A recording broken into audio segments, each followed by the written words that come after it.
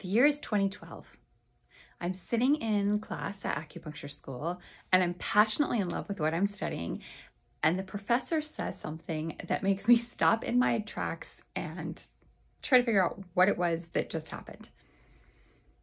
The professor says the best time to treat an illness is just before the symptoms arrive.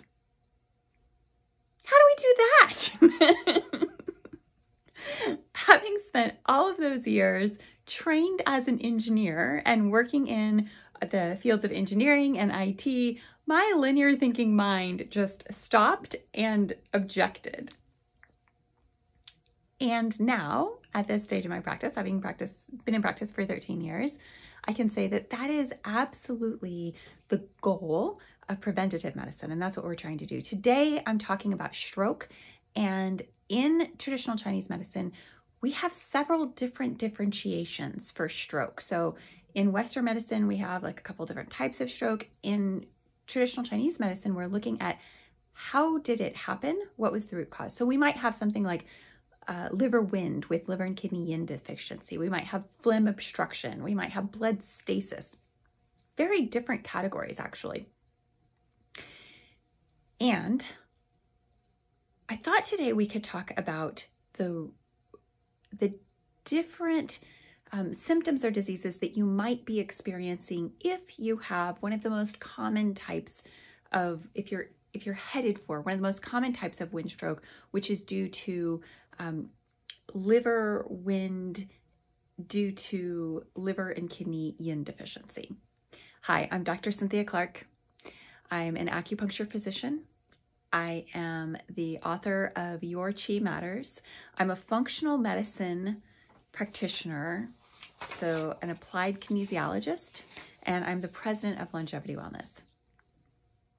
Here are some of the other symptoms that you may have if you have or are headed towards liver wind with liver yin deficiency and kidney yin deficiency. So the first one that you might experience might be something as simple as ringing in the ears. You might have some high blood pressure. You might be a person that tends a little bit towards dryness. The liver and kidney yin deficiency, it's going to be dryness. A little bit further in, you might get some dizziness. You might get headaches or migraines.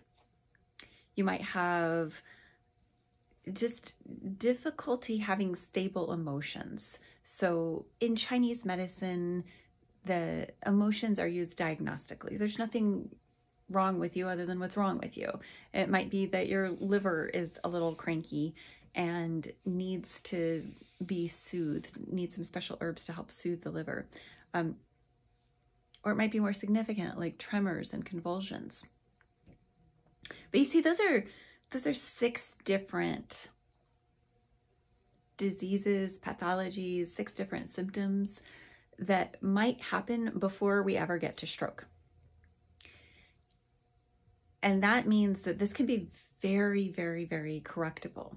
So in the newsletter today, you'll see I shared a lot of information about what to do after stroke or how acupuncture can help with stroke and what acupuncture pressure points might be helpful to rub, do 20 on the top of the head, LA4, this super famous one that everyone knows for headache, kidney 3, which I can't show you because it's on the inside of the ankle. But you know, these are all great, but it's so much greater if we can prevent that stroke from happening in the first place. Liver and kidney yin deficiency happens because the fluids inside the body are like burning up. We're getting hot. The reason that dizziness is a factor is because those crystals in your ear sit in a little bit of gelatinous fluid. And when that starts to heat up, it gets a little dry and those crystals move around a little bit. And then we're like, oh, okay, I'm getting a little dizzy. That's a problem. So that's why it's a sign of the liver kidney yin deficiency. Liver wind can happen with a tremor or, even just like a really subtle tremor. Like maybe you never notice it, but somebody in your family notices your head kind of twitches a little bit, or you notice that like your golf game is a little harder to keep control. Very subtle symptoms, but by recognizing these well in advance and reaching out to your acupuncturist early, you can actually avoid the stroke. So please know that that is possible and that there is hope, and it is a lot nicer to live with a body that has been able to prevent a stroke if you are able to offer that gift to yourself. And it is well worth the couple of bucks that it takes to work with a great acupuncturist to keep you out of that situation.